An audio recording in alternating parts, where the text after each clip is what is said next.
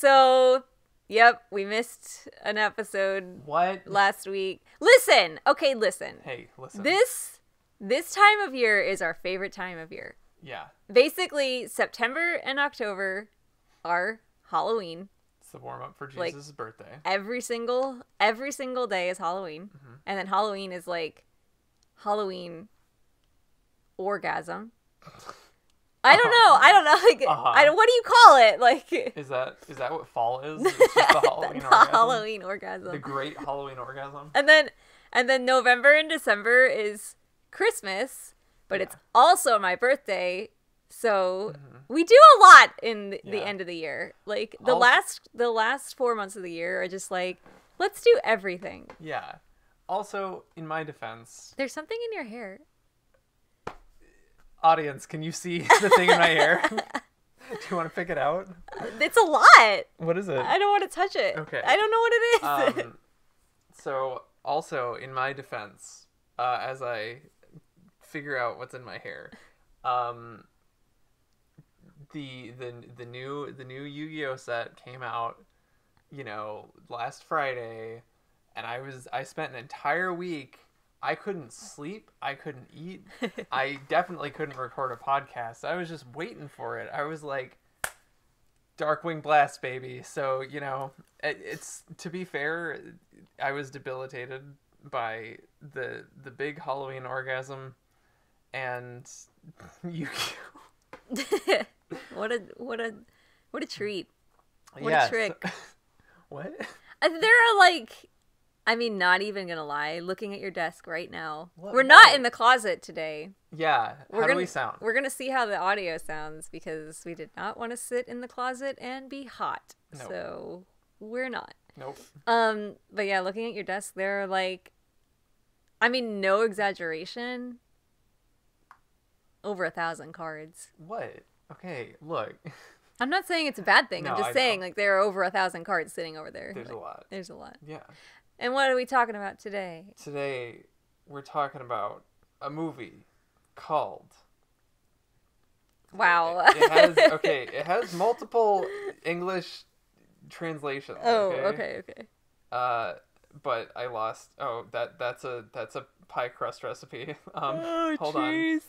The Ghost Cat and the Mysterious Shamisen. Well, you have 69 tabs open at every moment of every day. I think I passed 100 because now it just has the little :D face where it has the number of tabs.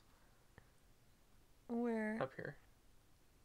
Oh, it's just happy. Yeah. It's just so happy. If you have more than 100 tabs open on Chrome, it does that. So, okay. We're talking about the Ghost Cat and the Mysterious Shamisen. Also, I saw somebody calling it the Ghost Cat's Mysterious Shamisen, so that's why I was like, okay, hold on. Oh, I see. But anyway, I think commonly it is called the Ghost Cat and the Mysterious Shamisen. Tell us more about the Ghost Cat and the Mysterious Shamisen. It is a 1938 film directed by Kiyohiko Ushihara. It is 1938. It's an early sound film, still black and white, of course, but it's it's got some sounds. We'll get into that. But it's not necessarily a super duper well known film. I also found this on the list of Japanese horror films that included such classics as Alien vs. Ninja and the thing that I'm not going to say the name of that we're going to be talking about next time. It was a very diverse list. Let's put it that way. Yeah, it was basically every Japanese horror movie ever made. Yes. That this person could find. Yeah. So as it is prior to 1956, this film is in the public domain because Japanese films released before 1956 are. You can find this on YouTube subtitled for free right now. Link it in the description. Oh, I was going to say, I'm going to link it. Okay. So if you want to watch it, go do that. It's only 70 something minutes. It's good. Yeah. It's great. But so Ushihara, the director, is actually a little interesting of a dude. Okay. I found out through some research. So he was born in 1897 and in 1920. So when he was 22 or 23, depending on the time of the year, he started working at Shochiku, the giant one of the giant film studios at the time.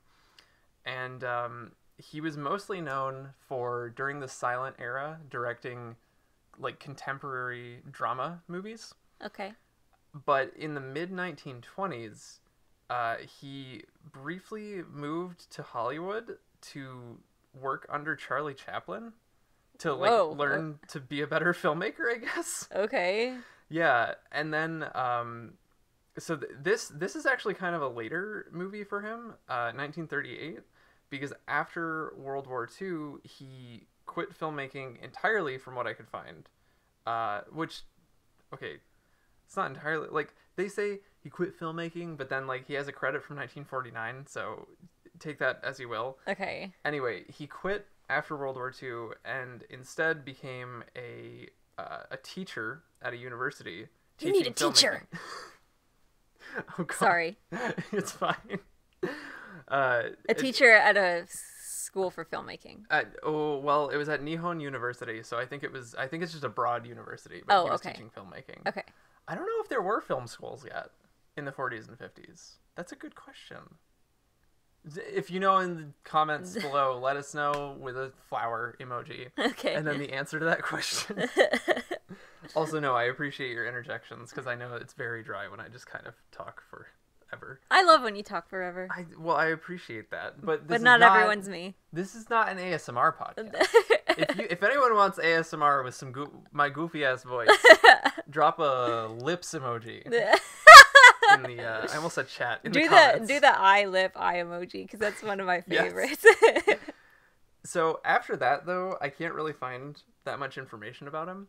But it seems like this was actually kind of like a weird project for him, because mostly he was doing dramas based in the 20s and 30s. This was like almost like the opposite direction of was it Kurosawa who did Sweet Home?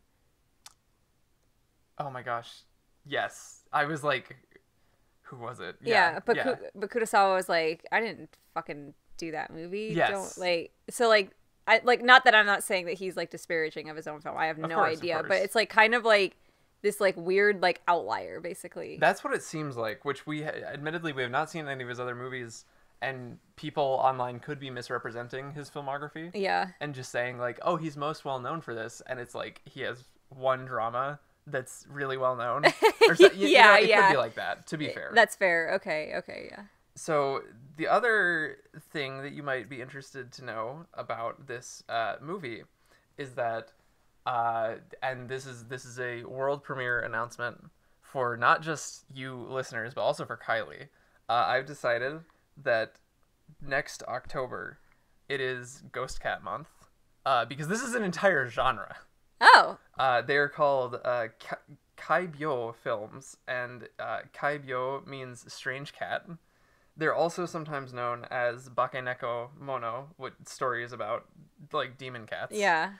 But apparently it's a fairly old type of story where it's just like, and then there was a cat, and the cat was creepy, and crazy stuff happened. And so when film started, essentially, it was a fairly popular genre in the early days. And from what I was finding in my research, it kind of fell off after World War II.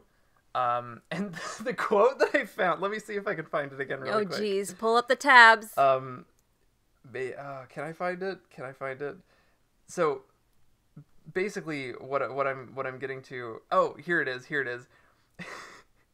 Its popularity declined after the war, arguably because Japanese audiences no longer believed in or feared such entities.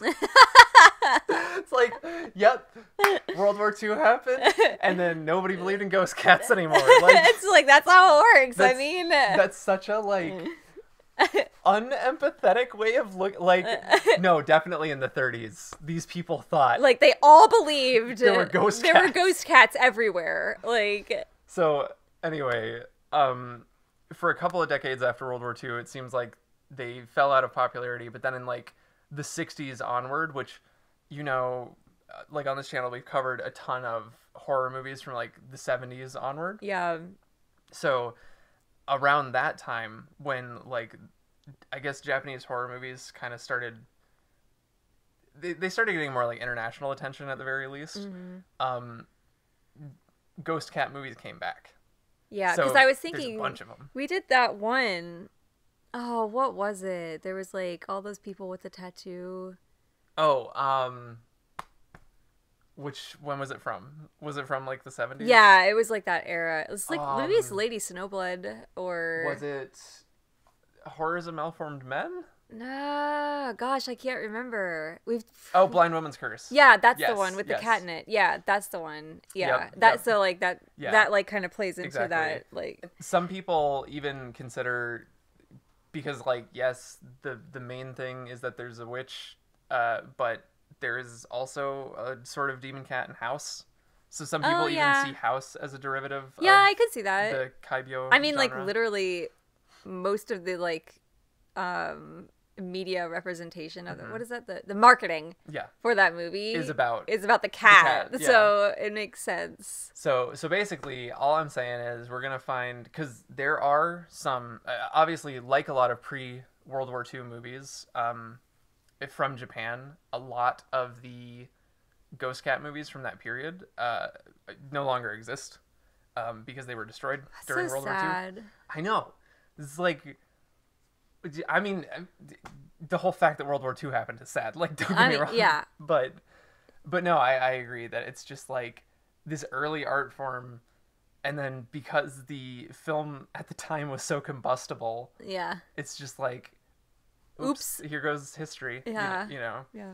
So, well, all I'm saying is there are still a decent amount from before World War II and a good number from after. So next October, it's all ghost cats. Ghost cat month. That's what I'm saying. Yeah. So, but with regard to the ghost cat and the mysterious shamisen, what did you think of this film? Now that we've gotten all the background out of it. I really like this. Yeah. I thought it was fun. I did too. I also I don't have much of a attention span anymore. I mean, you damn kids with your TikToks and your... blame whatever you want to blame. Okay. But I really have a hard time focusing on I can't play I used to love JRPGs. Oh yeah. I can't play them anymore because they take forever. Too long. It takes I just don't care anymore. Yeah. Yeah. There are probably lots of layers to that. Sure. But I really like the fact that this movie was shorter, so it was just just a quick little romp. Just a quick little romp in old Japan.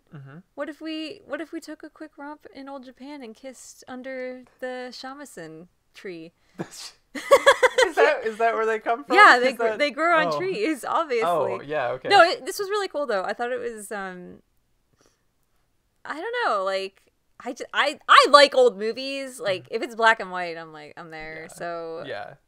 Well, okay, something that I specifically wanted to mention, because I said earlier this movie's got some sounds in it. Yeah, tell me about the sounds. Okay, so obviously because it is so old, the audio quality is not good. Compared with obviously our nearly 100 years later, we're recording this on a $50 microphone. It might sound like crap to you, but compared with the top of the line microphone from 1938, I almost said 83. Honestly, compared with the top of the line microphone from 1983, I mean, I've never had a single person complain about the quality of this mic. Right. And I have well over 1 million views on my channel. That's true. Wow, humble brag. I feel like it's a couple million maybe. Yeah. I don't know. Yeah. But I've not had a single person ever complain about the quality. So, but I'm just saying, suffice to say, the dialogue in this movie is extremely muddled. And if I were able to fluently speak Japanese, I would still be I need to turn the subtitles on. Yeah, I felt the same exact way. When it first came on, that was one of the very first things I noticed about it, that I was like, oh shit. Yeah. Even if I spoke Japanese, right. I couldn't understand this. Because that's the thing. I actually and I know, fake fan. I don't know enough about film history to know when the boom mic was invented, but this is definitely if I can make a really crass analogy, like YouTuber using a camera with just using the onboard microphone. Yes. And recording from like 10 feet away. Yeah, but That's no, what it sounded like. No, it is like, I mean, you can tell. Yeah, you can tell when like there's not a secondary mic in play. Right.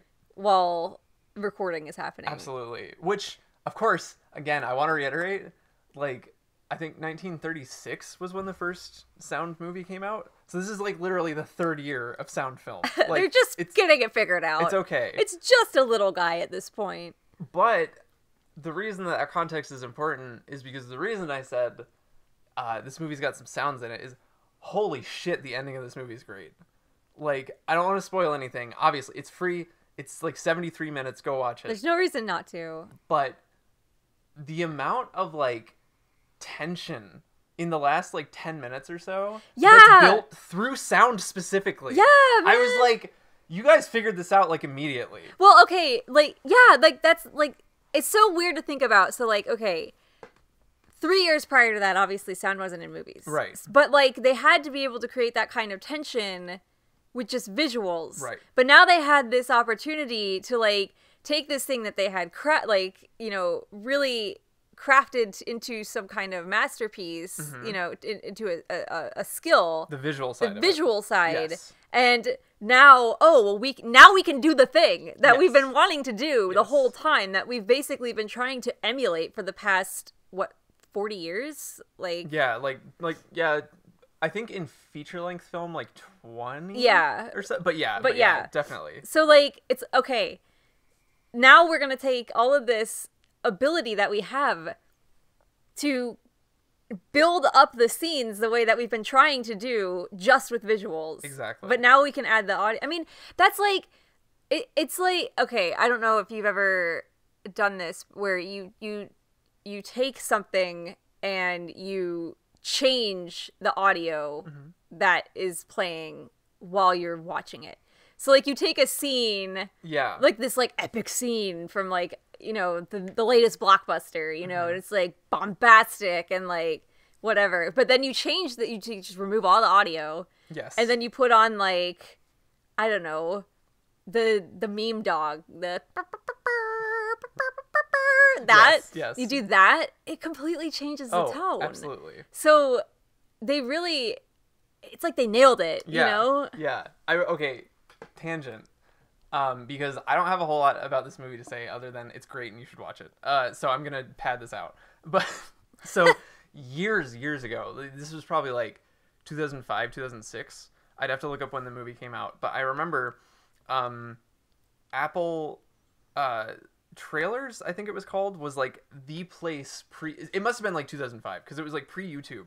This was the place that you went to watch trailers not in the theater. And my brother is like super obsessed with film. He was like on that, you know, while we had dial-up. He was like, yo, I gotta watch, you know, the new trailer for, I don't know, whatever was coming out at the time. Shrek. And I distinctly... Shrek was earlier. Yeah, Shrek was earlier than that. Was it? The fourth, obviously the best Shrek. the isekai Shrek. So somebody, though, accidentally uploaded onto Apple Trailers, or whatever it was called, the trailer for the comedy film, I think it was called First Sunday, and it's like a Cat Williams... oh god, I can't even remember the other guy's name who was in it, but it's this comedy about a church with wacky hijinks or something. They accidentally uploaded it without the soundtrack, so all the sound effects and all the dialogue were in there. Oh geez. But there was no music.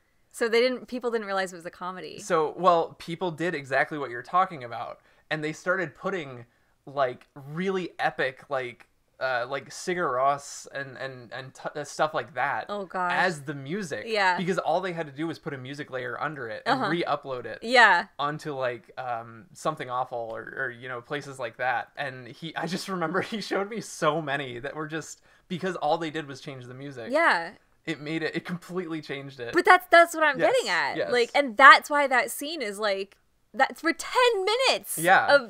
I mean, it's a seventh of the movie, you know, where you're just like, literally on the edge of your seat. Like, what is going on? Yeah. Like, is it gonna do it? Like, yeah, exactly. Like, what? Like, yeah,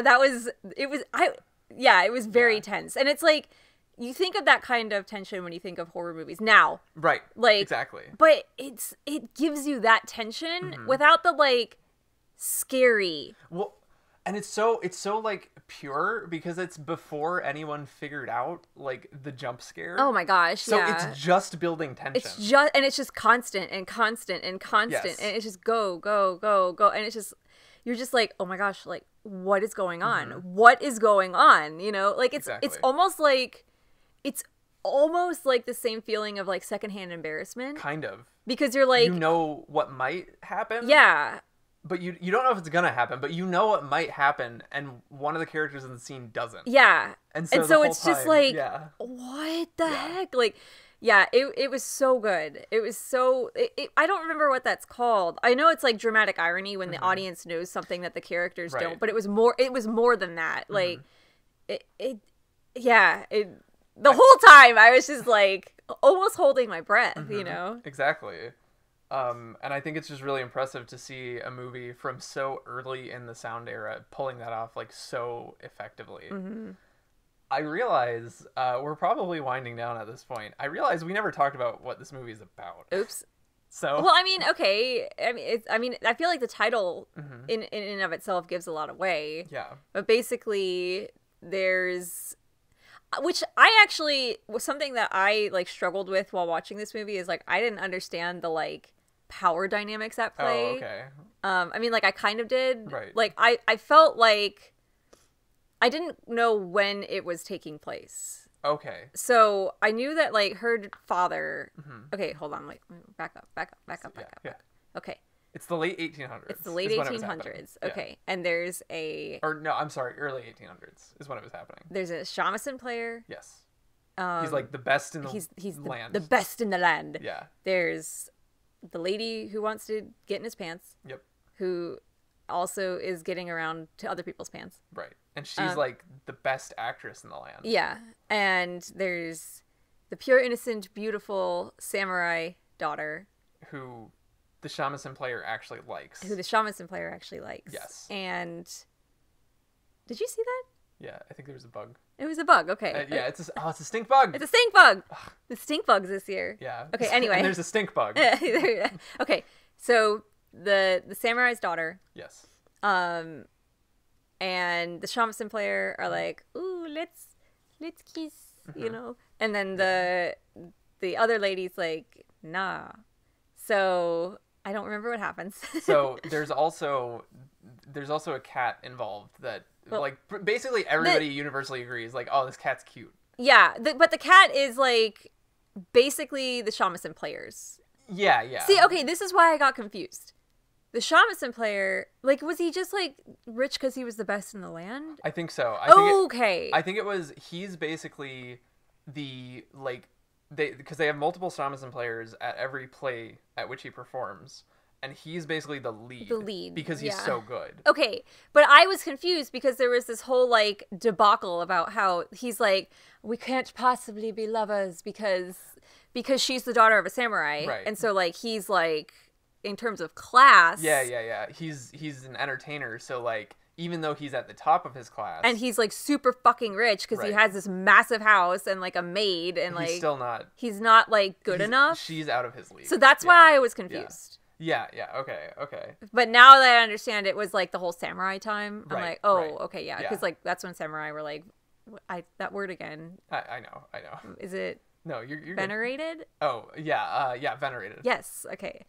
I don't remember what I said the other day. I don't even. It might have been veneered, something like that. But anyway, lacquered. But anyway, so that's where I got confused. But now we've cleared that up. Yeah. But yeah, the cat. So they also have a cat. The cat is the shamisen players, and he went missing. The cat goes, yeah. But then he's found again because the samurai's daughter finds him, and that's how they kind of like connect and get together and like start forming this thing. Right. But he's like, no, we can't be together. Right. And then that's where really like the story takes off, sort of. Like takes off, yeah. Yeah. So I don't want to say more. Right. Basically, suffice to say, the lead actress, the one who's like probably the only person whose status is like above his, like her demands outweigh his demands in terms of the play, like entertainment. Yeah. Because she's the lead and he's the lead shamisen player, but obviously people are trying to see her, not him. Yeah. She's a little sussy. She's a little sussy. And she causes some shenanigans to happen that end up involving a cat and a mysterious shamisen. Yep. And there's some pretty cool practical effects. Yeah. I love practical effects in old movies. Yes. The way they figured out how to do things that even now, in my opinion, look better than a lot of the things that we can do with computer-generated graphics. Yes.